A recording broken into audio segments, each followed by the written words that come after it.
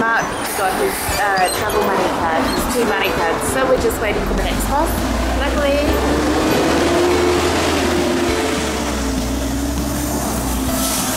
we left in plenty of time for school, so it's not like we're going to be late. We have 2 hours. And it takes about 10 minutes to get there once we do get off the bus.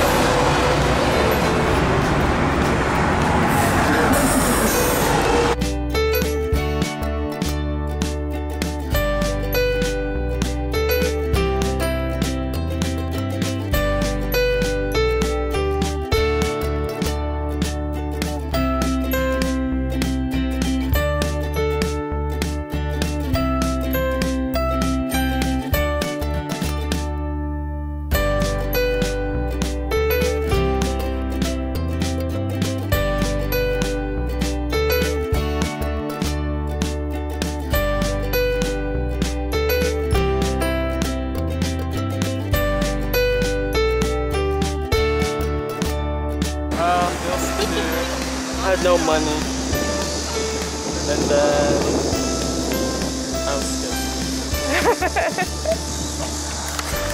He thought he was going to get kicked off the bus. Oh, because you're pointing towards the door. Because he was pointing at the door. Now he wants to point at the coin machine, but I thought he was pointing at the door. So here we are, we're at school for our first day. We've got to go pick up bank accounts and IDs and things like that. Okay, so I'm just getting my bank account set up. She's setting it up for me. And my ID, and it's a lot less painful than it was last week. And the bank account books are very cute too.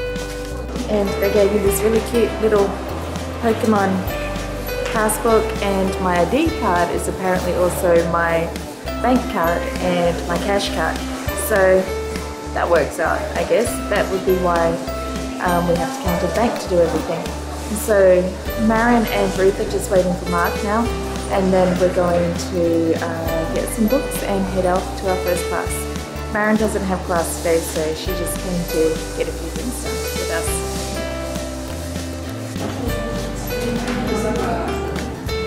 This is our first coloring class. I don't even remember which one it is. What is this class, Ruth? What class are we in? Oh, conversation. I'm gonna die. I didn't bring a notebook.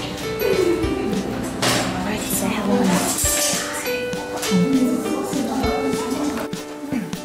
So we survived our first class, and now we're getting our residency cards.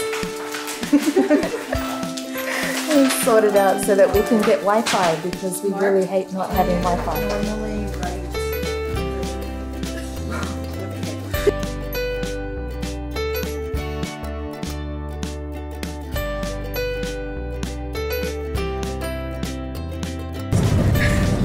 The bus is kind of struggling. We're headed up the hill that sits in the middle of the school. So all the classes, all the colleges are based around the base of the hill. And luckily they have these buses that go through, because, I don't know, it makes it easier for us. We didn't have to walk up the hill this time to get back to our bus stop. And we're all headed home. And there's our first teacher.